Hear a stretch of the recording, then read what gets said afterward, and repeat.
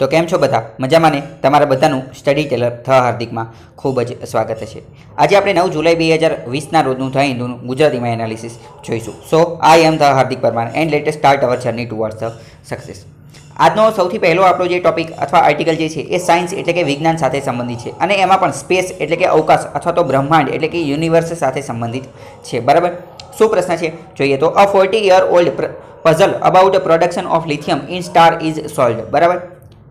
તો આખો મુદ્દો શું છે એ સમજવાની કોશિશ કરીએ।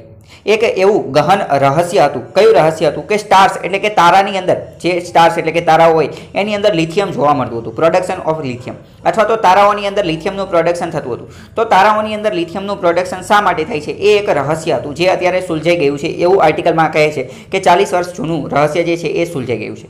તારાઓ કોના બનેલા હોય છે એ તમને ખબર હોવી જોઈએ। તારાઓ જે છે એ હાઇડ્રોજન અને હિલિયમના બનેલા હોય છે, અથવા તારાઓની વ્યાખ્યા એક લીટીની અંદર કહેવું હોય તો એને એવું કહેવામાં આવે છે કે તારાઓ હાઇડ્રોજન અને હિલિયમના બનેલા ધગધગતા ગોળા છે, ધગધગતા ગોળા છે। હાઇડ્રોજન અને હિલિયમ બંને સળગતા હોય છે, બરાબર, બંને શું હોય છે, સળગતા હોય છે। મેં તમને પહેલાં પણ કીધું હતું કે એની અંદર કઈ ન્યુક્લિયર સંલયન પ્રક્રિયા થતી હોય છે, ન્યુક્લિયર ફ્યુઝન, બરાબર। હાઇડ્રોજન અને હિલિયમ એ બંને ભેગા થતા હોય છે, અથવા હાઇડ્રોજનનું હિલિયમમાં રૂપાંતરણ થતું હોય છે। તો આટલી વસ્તુ તમને ખબર હોવી જોઈએ, કારણ કે આની ઉપરથી ઘણા બધા પ્રશ્ન પૂછે છે। પહેલો પ્રશ્ન કે તારાઓ શેના બનેલા હોય છે, તારાઓમાં કઈ પ્રક્રિયા થતી હોય છે, તારાઓમાં કોનું રૂપાંતર કોનામાં થાય છે, બરાબર, આવા ઘણા બધા પ્રશ્ન પૂછાઈ શકે છે।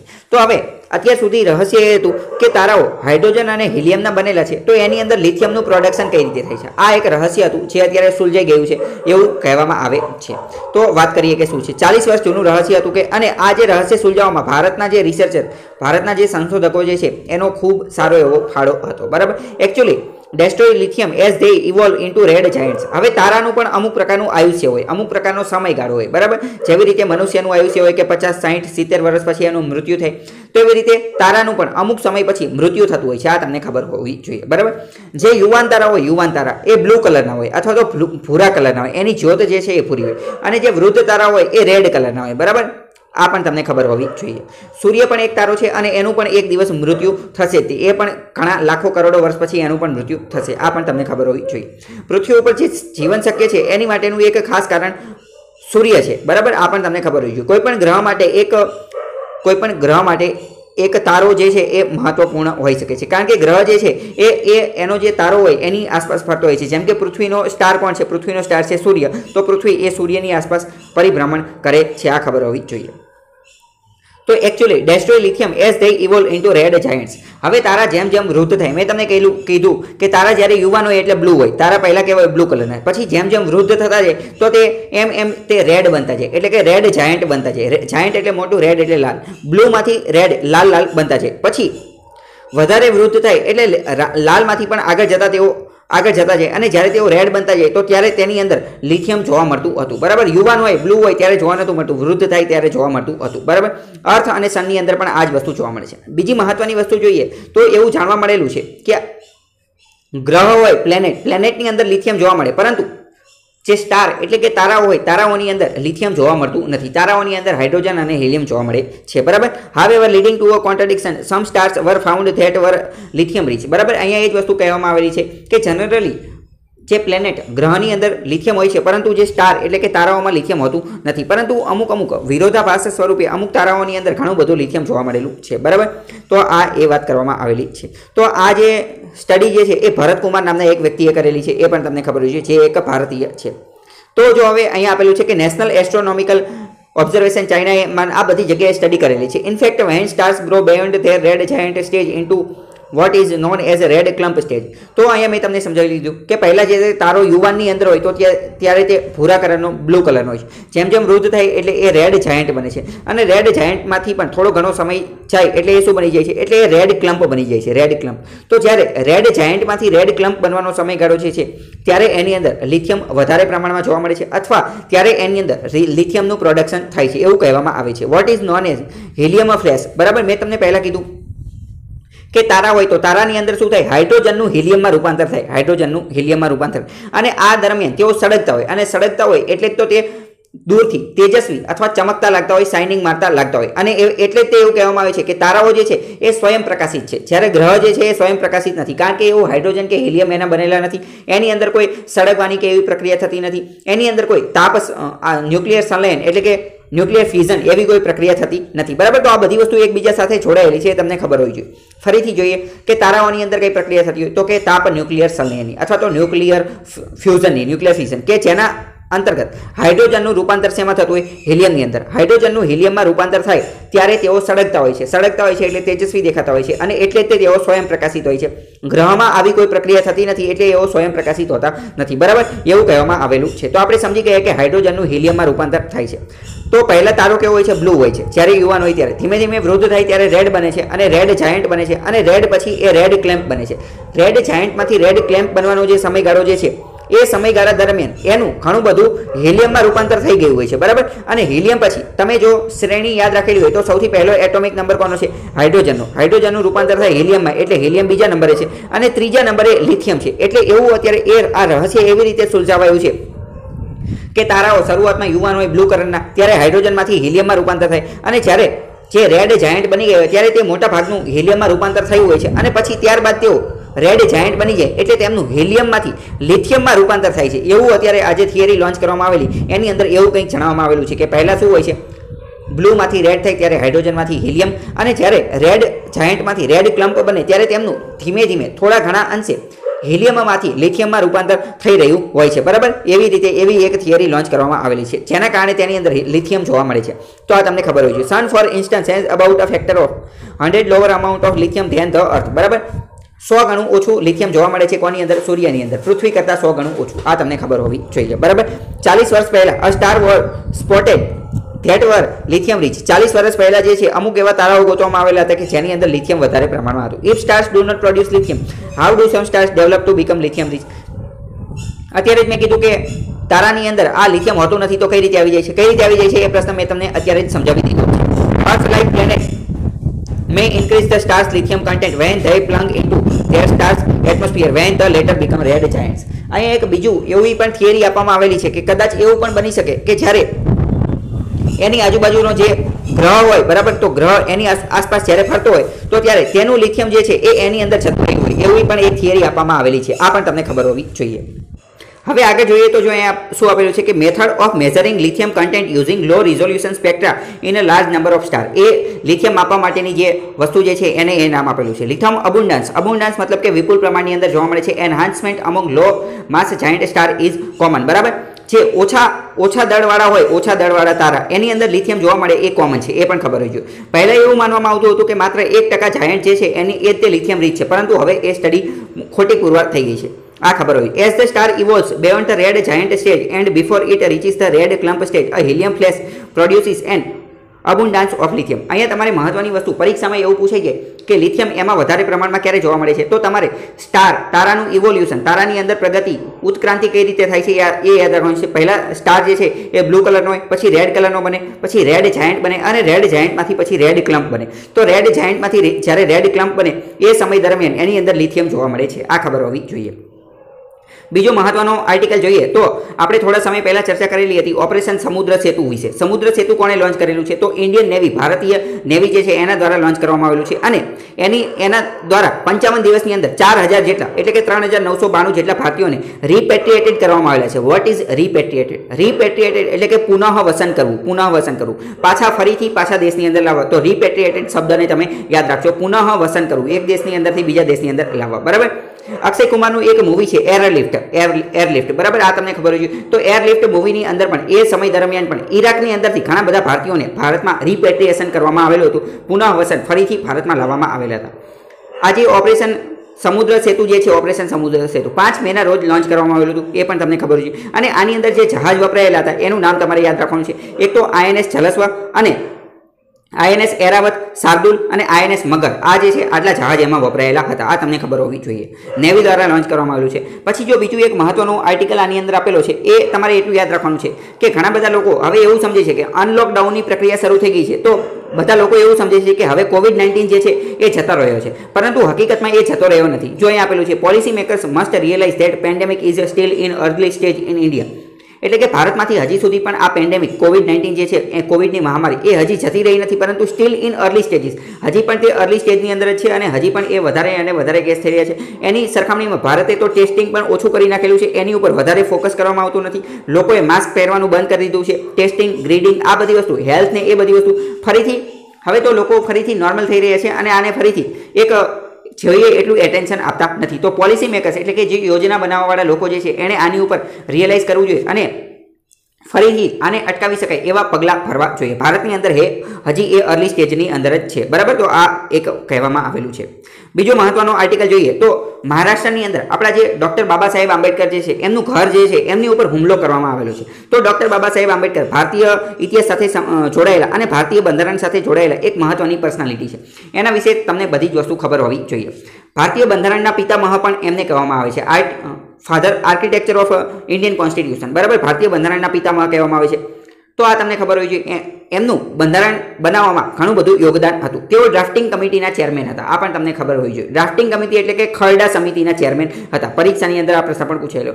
તો ભારતીય ઇતિહાસની અંદર અને ખાસ કરીને તો ભારતીય બંધારણ બનાવવામાં એમનું મહત્વનું યોગદાન છે. અને ભારતીય બંધારણ ઉપર જ તો અત્યારે આખો ભારત દેશ ચાલે છે. કોઈ પણ જગ્યાએ આખા ભારત દેશને તમને ખ્યાલ જ હશે કે ભારત દેશની અંદર 28 રાજ્ય છે અને દરેકે દરેક રાજ્ય, દરેકે દરેક પ્રજા, દરેકે દરેક ધર્મનું કલ્ચર, એમની સંસ્કૃતિ ને બધી વસ્તુ અલગ અલગ છે, બરાબર. જેમ કે આ ભારત દેશનો નેક્સો આપણે આવી રીતે લઈ લઈએ, બરાબર. તો અહીંયા ઉત્તરની અંદર કોણ કોણ છે તો કે જમ્મુ કાશ્મીર ને ઉત્તરાખંડ ને હિમાચલ પ્રદેશ ને આ બધા દેશ છે. આ પશ્ચિમની અંદર તો કે ગુજરાત ને રાજસ્થાન ને આ બધા દેશ છે. અહીંયા નોર્થ ઈસ્ટની અંદર ઘણા બધા રાજ્ય આવેલા છે. અહીંયા સાઉથ ઇન્ડિયાની અંદર, બરાબર, તમિલનાડુ ને કેરળ ને આ બધા રાજ્ય જે છે અહીંયા આવેલા છે. આ બધા રાજ્યોનું સંસ્કૃતિ, ભાષા, આ બધી વસ્તુ અલગ અલગ છે, બરાબર. પરંતુ તેમ છતાં પણ આખા ભારતને એક સ્વરૂપે, એક તાંતડે બાંધવાનું જો કોઈ કાર્ય કરતું હોય તો તે ભારતનું બંધારણ છે. ભારતનું બંધારણ જે છે એ દરેકે દરેકને એક જ ભારતીય નાગરિક માને છે અને દરેકે દરેક વ્યક્તિને એક સરખા અધિકાર આપે છે. તો એ પ્રકારનું કાર્ય કોણ કરે છે? એ પ્રકારનું કાર્ય ભારતીય બંધારણ કરે છે. દરેકે દરેક વ્યક્તિ, દરેકે દરેક ભારતીય એકબીજા સાથે કઈ રીતે જોડાયેલા છે? તો બંધારણના સ્વરૂપથી જોડાયેલા છે.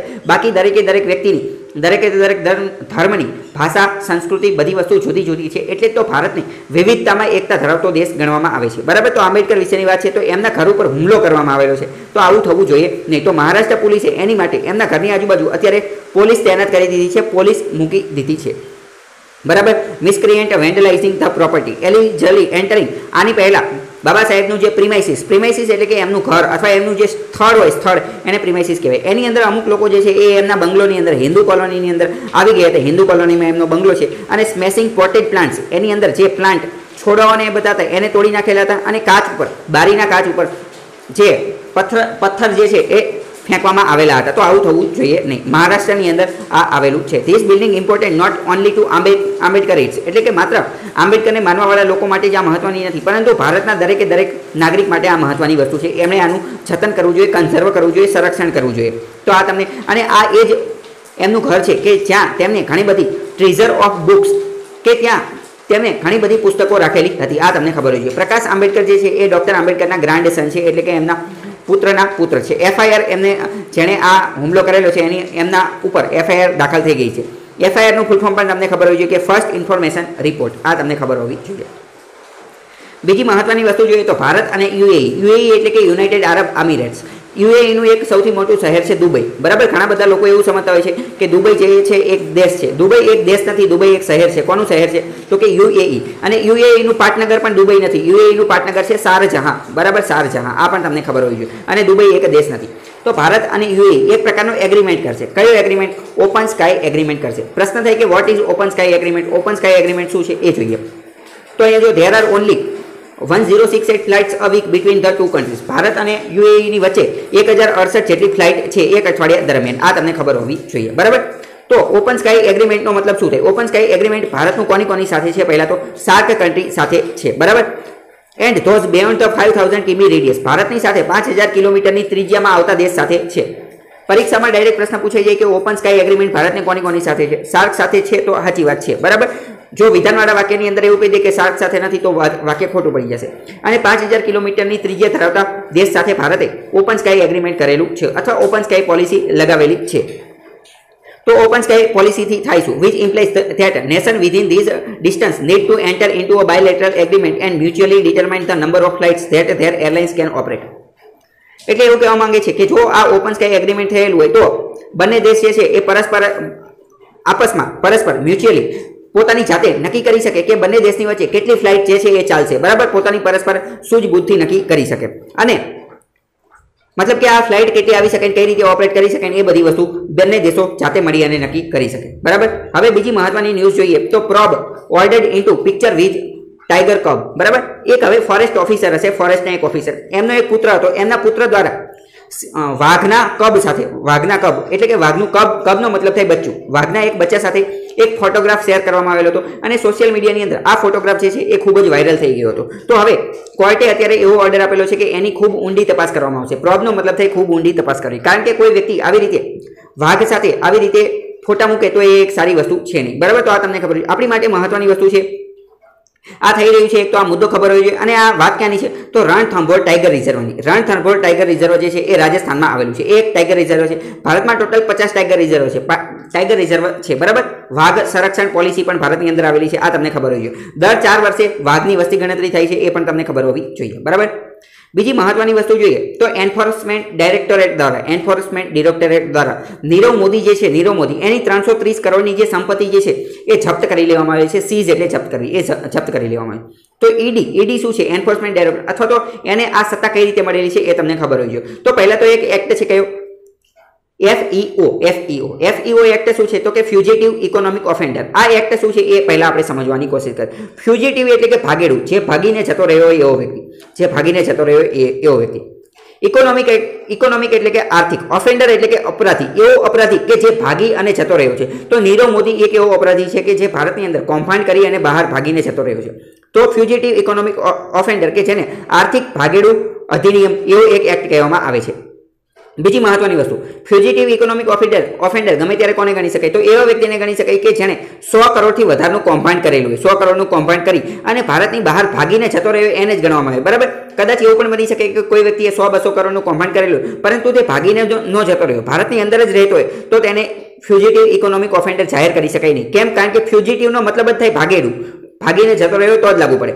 તો તમને પ્રશ્ન થાય કે સૌ પ્રથમ ફ્યુજિટિવ ઇકોનોમિક ઓફેન્ડર કયો છે? તો સૌ પ્રથમ એ વિજય માલ્યાને આ ટેગ આપવામાં આવેલું હતું. 100 કરોડથી વધારનું કૌભાંડ કરેલું હોય એને આ ટેગ આપવામાં આવે છે. બીજા નંબરનો નીરવ મોદી છે. તો એની સંપત્તિ 330 કરોડની સીઝ કરવામાં આવી છે, જપ્ત કરવામાં આવી છે. તો આ જપ્ત કરવાનું આ બધું કાર્ય આ એક્ટ અંતર્ગત, કયા? ફ્યુજિટિવ ઇકોનોમિક ઓફેન્ડર એક્ટ અંતર્ગત આ બધું કાર્ય કોને સોંપવામાં આવ્યું છે? તો ઈડીને એટલે કે એન્ફોર્સમેન્ટ ડિરેક્ટોરેટને. અને એને આ બધી સત્તા આપવામાં આવી છે કયા એક્ટ અંતર્ગત? તો આ એક્ટ અંતર્ગત. આ ખબર હોય છે. સાથે નીરવ મોદી ઉપર prevention of money laundering act અનુસાર પણ ગુનો નોંધવામાં આવેલો છે, આ તમને ખબર હોવી જોઈએ. 8 જૂનના રોજ એને ફ્યુજિટિવ ઇકોનોમિક ઓફેન્ડર જાહેર કરવામાં આવેલો હતો, આ ખબર હોવી જોઈએ. હવે બીજી મહત્વની ન્યૂઝ જોઈએ તો સીબીએસઈ દ્વારા અમુક પ્રકારના મહત્વના ટોપિક જે છે એને ડ્રોપ કરી દેવામાં આવેલા છે. એવું કહેવામાં આવેલું છે કે આ વર્ષે કોવિડની મહામારીના પરિણામે અમુક જે સિલેબસ છે એને ઓછો કરવામાં આવે છે, સિલેબસને હળવો કરવામાં આવશે. પરંતુ સિલેબસને હળવો કરવાના ચક્કરની અંદર અમુક જે મહત્વના ટોપિક, જે ઇમ્પોર્ટન્ટ ટોપિક, પબ્લિક અવેરનેસ, માનવની જાગૃતિ માટે, એક સારા નાગરિક બનવા માટે જે મહત્વના ટોપિક જે છે એને સીબીએસઈએ ઉડાડી દીધા. તો આ એક સારી વસ્તુ નથી, એવું એજ્યુકેશન મિનિસ્ટર મનીષ સિસોદિયાએ કીધેલું છે. મનીષ સિસોદિયા એજ્યુકેશન મિનિસ્ટર છે, પરંતુ દિલ્હીના, બરાબર, આખા દેશના નહીં, એ ખબર હોવી જોઈએ. તો અમુક ઘણા બધા સારા એવા ચેપ્ટર જે છે એને ઉડાડી દીધા છે. કેવા ટોપિક? તો કે ડેમોક્રેસી, લોકશાહીને લગતું ચેપ્ટર ઉડાડી દીધું છે. હ્યુમન રાઇટ્સ, માનવ અધિકારો, ફંડામેન્ટલ રાઇટ્સ, એનું ચેપ્ટર ઉડાડી દીધું છે. ફૂડ સિક્યુરિટી ઇન ઇન્ડિયા, ભારતની અંદર ખાદ્ય સુરક્ષા, બરાબર. પછી ડેમોક્રેટિક પોલિટિક્સ, ફેડરલિઝમ એટલે કે સંઘવાદ, કેન્દ્ર અને રાજ્ય સરકાર બંને એક સાથે ચાલવું જોઈએ. સેક્યુલરિઝમ એટલે કે બિનસાંપ્રદાયિકતા એટલે કે કોઈ પણ એક ધર્મનું વધારે મહત્વ રહેશે નહીં. દરેક ધર્મ ભારતની અંદર એક સમાન મહત્વ ધરાવશે. હિન્દુ રાષ્ટ્ર, મુસ્લિમ રાષ્ટ્ર, ઇસ્લામ રાષ્ટ્ર એવું બનશે નહીં. ભારતની અંદર દરેક ધર્મને એક સમાન મહત્વ આપવામાં આવશે. અન્ડરસ્ટેન્ડિંગ પાર્ટીશન એટલે કે આ જે ભાગલા ને એ બધું, આ બધી વસ્તુ, આવા બધા ચેપ્ટર જે છે એ કાઢી નાખવામાં આવેલા છે. તો એ એક રીતે સારી વસ્તુ નથી. એજ્યુકેશનને ચેન્જ કરવું એ સારી વસ્તુ કહેવાય નહીં. તો આનેથી આપણને એક ઉદ્દેશ્ય એવો લાગે છે કે સરકાર કંઈક પોતાના હાથમાં બધું લેવા માંગે છે અને એક ચક્રી શાસન કે એવું કરવા માંગે છે. તો આવું કરવું જોઈએ નહીં, એવું આર્ટિકલમાં કહેવામાં આવેલું છે. આ બધા ચેપ્ટર જે છે એ ડિલીટ કરી નાખવામાં આવેલા છે. તો એક બીજો મહત્વનો વસ્તુ આપેલી છે, the topics of social science that have been dropped are relevant in contemporary context. It is important that kids learn about it through authentic sources rather than WhatsApp University. એટલે એવું કહેવા માંગે છે કે લોકો જે છે, વિદ્યાર્થીઓને જો આ બધી વસ્તુ અત્યારે સિલેબસની અંદર ભણાવવામાં આવશે તો તે એક ઓથેન્ટિક સોર્સ, એક વ્યવસ્થિત જગ્યાએથી આ બધી વસ્તુ શીખશે અને એના મગજની અંદર ક્રિટિકલ થોટ્સને આ બધી વસ્તુ તૈયાર થશે અને એને અત્યારથી આ બધી વસ્તુની માહિતી મળશે. જો અત્યારે કોન્ટેમ્પરરી એટલે કે અત્યારના સમયગાળાની અંદર જો એને આ બધી વસ્તુ શીખવાડવામાં નહીં આવે તો આગળ મોટો થઈ અને એને અમુક વોટ્સએપ યુનિવર્સિટીની અંદરથી એટલે કે વોટ્સએપની અંદર અમુક પ્રકારની ફેક ન્યૂઝ આવી જશે અને એને એ સાચી માની લેશે. ક્યારે? જો અત્યારે આ બધી વસ્તુ હટાવી દેવામાં આવશે તો. બરાબર? એટલે આ રાખવી જોઈએ એવું કહેવામાં આવેલું છે. બીજી મહત્વની વસ્તુ જોઈએ તો અવેરનેસ એટલે કે જાગૃતિના પરિણામે જો આ એક મહત્વની વસ્તુ કરવામાં આવી છે કે માસ્કના આકારના પરોઠા બનાવવામાં આવેલા છે. પરોઠા જે આપણે ખાવામાં ઉપયોગ કરીએ છીએ એ માસ્કના આકારના બનાવવામાં આવેલા છે કે જેના કારણે લોકોની અંદર પબ્લિક અવેરનેસ, પબ્લિકની અંદર લોકોની અંદર જાગૃતિ આવે. એક રેસ્ટોરન્ટ મદુરાઈની એક રેસ્ટોરન્ટમાં આ કારનામું કરવામાં આવેલું છે. આ તમને ખબર હોવી જ જોઈએ. જો ફ્યુજિટિવ ઇકોનોમિક ઓફેન્ડર 2018માં લાવવામાં આવેલો તો અરુણ જેટલી દ્વારા લાવવામાં આવેલો હતો. આ બધી વસ્તુ અહીંયા આપેલી છે. જો 100 કરોડથી વધારનું કૌભાંડ કરેલું હોય તો એની ઉપર આ કાયદો લાગુ પડે છે. આ તમને ખબર હોવી જોઈએ. તો આજ માટે આટલું રહેવા દઈએ, પરંતુ આ પ્રશ્નના જવાબ કમેન્ટ બોક્સમાં લખવાનો છે. પહેલો પ્રશ્ન કે ભારત હાલમાં તાજેતરમાં કયા દેશ સાથે ઓપન સ્કાય એગ્રીમેન્ટમાં જોડાશે? ઓપરેશન સમુદ્ર સેતુ જે છે એ કોનું છે અને શા માટે લોન્ચ કરવામાં આવેલું હતું? ફ્યુજિટિવ ઇકોનોમિક ઓફેન્ડર એક્ટ અંતર્ગત કેટલા પૈસાનો ગુનો કરેલો હોય તો ગુનો નોંધવામાં આવે છે? રણથંભોર ટાઈગર રિઝર્વ જે છે એ ક્યાં આવેલું છે? અને પ્રોબનો મતલબ શું થાય? પ્રોબનું ગુજરાતી શું થાય? તો આજ માટે આટલું રહેવા દઈએ. બાકી કાલે મુલાકાત થશે. ત્યાં સુધી જોડાયેલા રહો સ્ટડી ટેલર TheHardik સાથે. અને ક્યાં હેલા? હજી પૂરું નથી થયું, બાકી છે. માત્ર લેવાની જ મેળવવાની જ ગણતરી ના રાખો, કંઈક આપવાની પણ ભાવના રાખો. સૌથી પહેલાં ચેનલને સબસ્ક્રાઈબ કરો, વિડીયો ગમ્યો હોય તો લાઈક કરો અને ના ગમ્યો હોય તો અહીં સુધી જોઈ નાખ્યો મતલબ તો ગમ્યો જ હશે ને. અને આ જ્ઞાનને માત્ર તમારા સુધી જ રાખીને સેલ્ફિશ એટલે કે સ્વાર્થી ના બનો, પરંતુ તમારા મિત્રો સાથે પણ શેર કરીને આ એજ્યુકેશનલ રિવોલ્યુશનનો એક ભાગ બનો. So, I, TheHardik Parmar, signing off and see you in the next video. Till then, goodbye and take care.